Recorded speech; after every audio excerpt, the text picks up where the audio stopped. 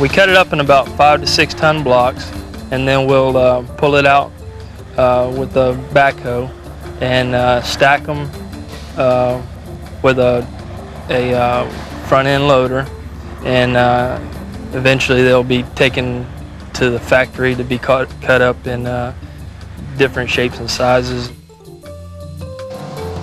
Billy Walker works at a quarry not far from Coral Castle. Clearly, unearthing coral is not an easy task, even with modern technology.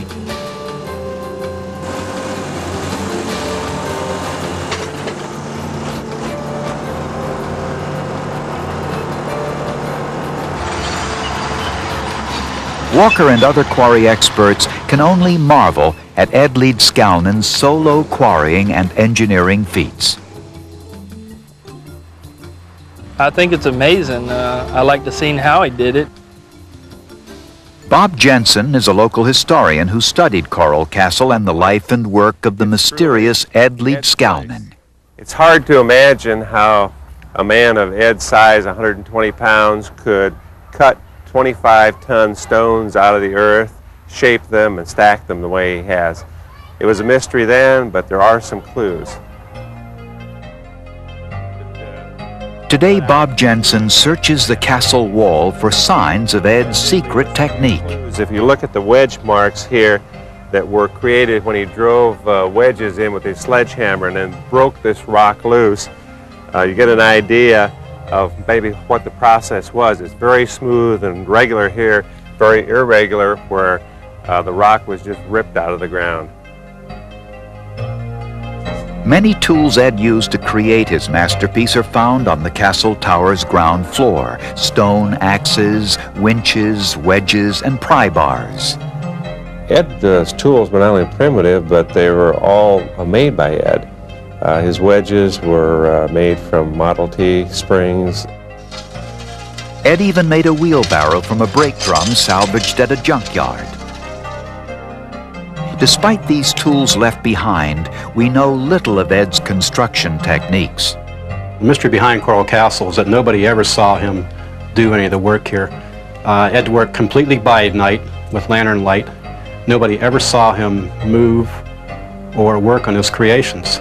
And they would come back a week later and a new piece would be up weighing tons and tons with no visible means of having moved it there. For some insight into how Ed might have worked, we can talk to those who actually knew him. As a boy, Orville Irwin got to know Ed Leedskalnin. Once he even loaned Ed his truck for a few days. Now, I knew Ed personally. I attended the silent movies with him back in the 1920s.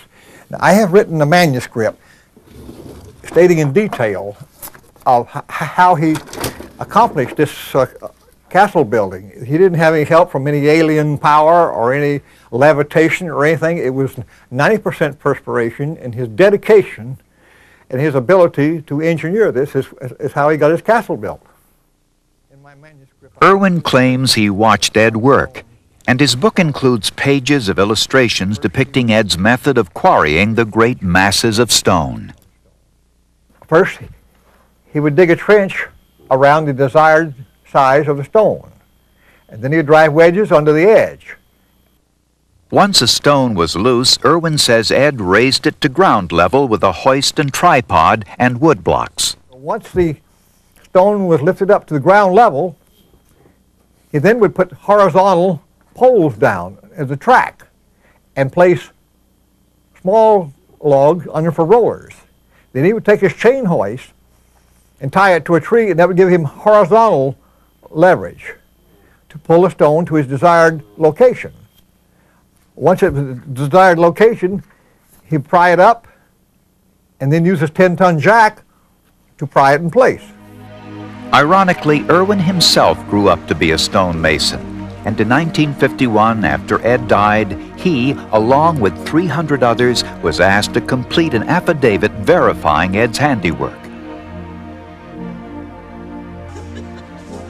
Over the years, new and equally incredible facts about Ed's construction feats began to emerge. We now know, for instance, that Ed's amazing accomplishment did not end with the construction process itself. for Ed once moved the entire structure from its original site in Florida City to its present site in Homestead, and he did it completely by himself.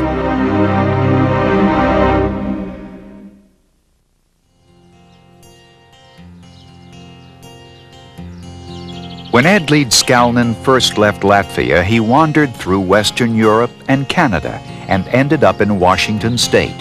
There he developed tuberculosis, and so for health reasons, he moved to the warmer climate of Florida.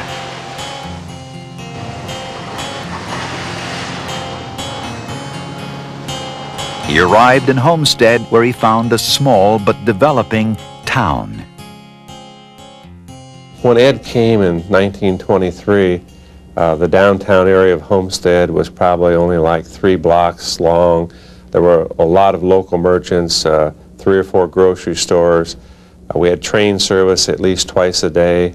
Generally, local people thought that the very best was on the horizon. Ed found his very best 10 miles south of Homestead in Florida City. Here, a parcel of land would become the original site of Coral Castle. For $12, he bought this acre of ground and started to create Coral Castle as we know it today. There's a private residence on the property right now, but as you can see, some of the tower still remains here. This structure is undoubtedly Ed's first structure since it was his living quarters here on the site. In 1936, the area around his land in Florida City became too populated, and he decided to move to Homestead. US 1 became the highway of choice for many in South Florida, and Ed decided to move his whole rock garden up to Homestead so that he could become rich and famous. True to form, Ed moved every piece by himself. Only this time, part of the job happened in public, as Ed's borrowed trailer traversed the main road from Florida City to Homestead. The whole move took Ed about a year. We cherish those memories of how he did it. He brought the stones through the center of Homestead. He didn't take them way off in the dark or anything like that. He went right down Main Street. Once in Homestead, Ed added more and more pieces to his stone tribute. Ed built his homestead tower and living quarters out of 243 tons of huge coral blocks, 2 feet thick. 16 steps lead to the tower where Ed rode out wild hurricanes in his hanging bed or his hanging chair.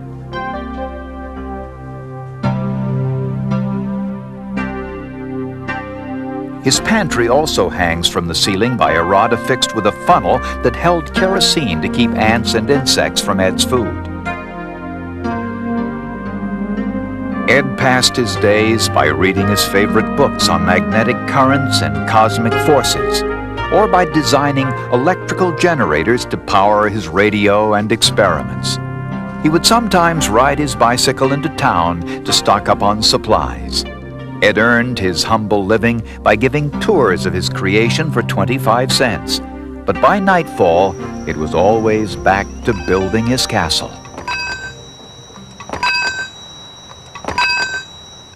Ed's Place, as it began to be known, became an attraction for locals and tourists. Still, Ed lived the life of a hermit. Most of his time was spent behind the 8-foot walls he had built for privacy. You can almost imagine him in his tower of coral, stargazing away his lonely nights. But was he still aching for his sweet 16, a half a world away? Bob Jensen says that there came a time when Ed got over being jilted, a time when his motivation may have shifted. His motivation had to change, but perhaps the theme was set in motion and he just carried it out. But Ed surely had to know that it was not going to happen probably after 1930, at the latest, that she was not going to come.